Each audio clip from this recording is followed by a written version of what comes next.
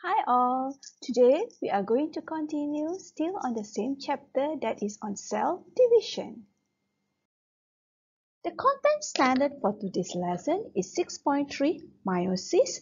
The learning standards are 6.3.1 State the meaning of meiosis, 6.3.2 Identify types of cells that undergo meiosis, 6.3.3 State the necessity of meiosis, 6.3.4 Explain the stages of meiosis in the correct order, 6.3.5 Draw and label the cell structure in each stage of meiosis 1 and meiosis 2 and cytokinesis. The success criteria for today's lesson are: the first one, state the meaning of meiosis; second, identify types of cells that undergo meiosis; third, state the necessity of meiosis; and fourth, explain each stage of meiosis. Now, what is meiosis? Meiosis is the process of cell division to produce gametes that occur in reproductive organs. The reproductive organ is testis in male and ovaries in females. Gametes contain half the number of chromosomes, that is haploid, compared to the parent cell, which is diploid. Why is meiosis important? Now, first, meiosis is important to form gametes through the process what we call as gametogenesis. Second, meiosis is to ensure that the diploid chromosome number of organisms that carry out sex reproduction is always maintained from one generation to the next, because gamete is only haploid. Third, meiosis can produce genetic variation in the same species. This ensures the survival of the species. Unlike mitosis, meiosis is divided into two stages, meiosis 1 and meiosis 2. For meiosis 1, it is divided into 4 substages that are Prophase 1, Metaphase 1, Anaphase 1 and Telophase 1. Still the same as before, that is P-MET. For meiosis 2, it is also further divided into 4 substages, Prophase 2, Metaphase 2, Anaphase 2 and Telophase 2, also denoted as P-MET. Now we go to each stage of meiosis. So the first one is Prophase 1. During Prophase 1, chromatin shortens, thickens and forms visible chromosomes. Pairing of homologous chromosome is known as synapsis. It will form bivalent or called as tetrad. This is what we call as homologous chromosome. One comes from maternal, the other one comes from paternal. The crossing over process, that is an exchange of genetic material between non-identical chromatids, takes place. Crossing over will produce a combination of genes that are new in chromosome. The point where the crossing over occurs is called as chiasma. At the end of Prophase 1, the nuclear membrane and nucleoli will start to disappear. Both centrioles, these are the centrioles, will move towards the opposite poles of the cell. Spindle fibers, these are the spindle fibers, will form among the centrioles. The next stage is Metaphase 1.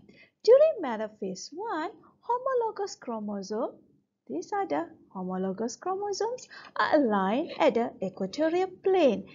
This is the equatorial plane, an imaginary line at the center of the cell. Each pair of homologous chromosomes is tied to the spindle fiber at the centromere. If you still remember, this is the centromere. Right? The sister chromatids are still tied together because the centromere has not been separated, as you can see in the diagram. The next stage is Anaphase One. During Anaphase One, as you can see in the diagram, the spindle fiber becomes shorter. Why? Because it contracts. The spindle fiber contracts. When the spindle fiber contracts, it will pull each homologous chromosome to the opposite pole. So this one will come to this pole and this homologous chromosome will go to the other side.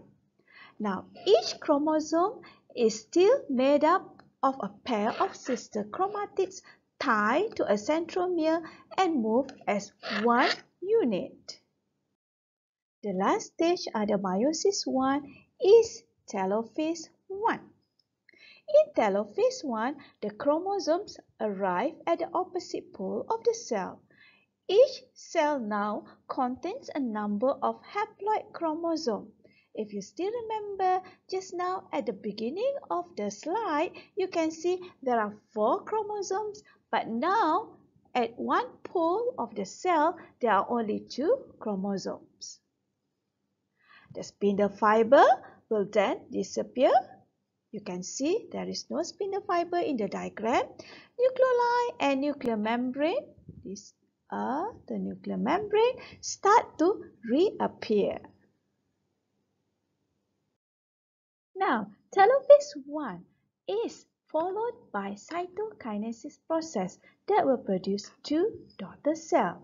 Each daughter cell now has a haploid number of chromosomes.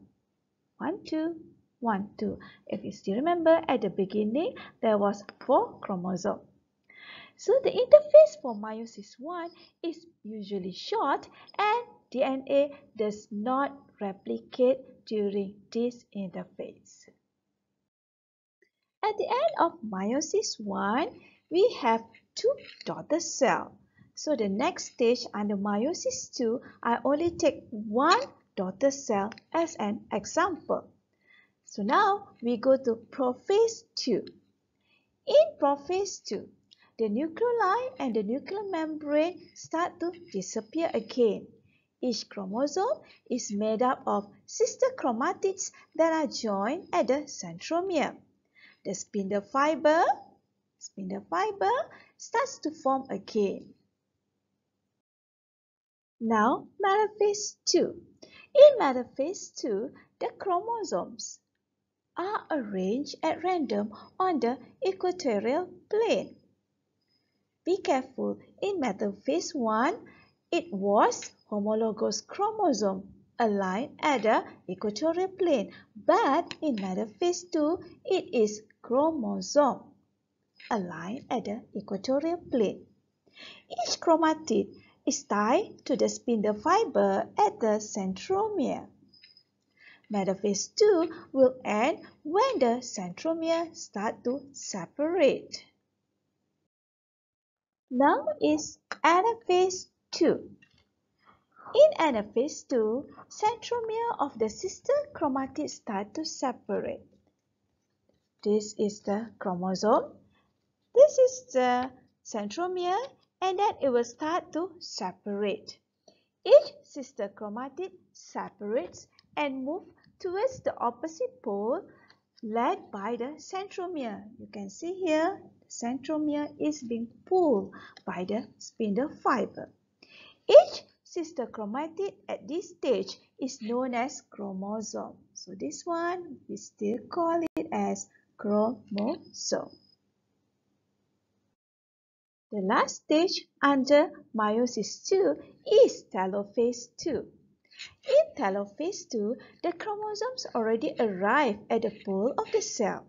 The spindle fibers disappear, the nuclear membrane and the nucleoli reappear.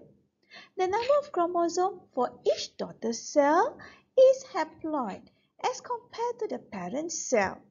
As I told you just now, the parent cells, there are 4 chromosomes. Now, in daughter cells, there is only 2 chromosomes. Telophase 2 ends with the process of cytokinesis. Cytokinesis, if you still remember, is the division of cytoplasm. that will produce 4 daughter cells. In the diagram, you can only see 2. But remember, just now at the end of meiosis 1, we have 2 daughter cells produced. So, one daughter cell will produce 2, the other one daughter cell will produce another 2. So, total there are 4 daughter cells produced at the end of meiosis 2. Now, each haploid cell contains half the number of chromosomes compared to the parent cell.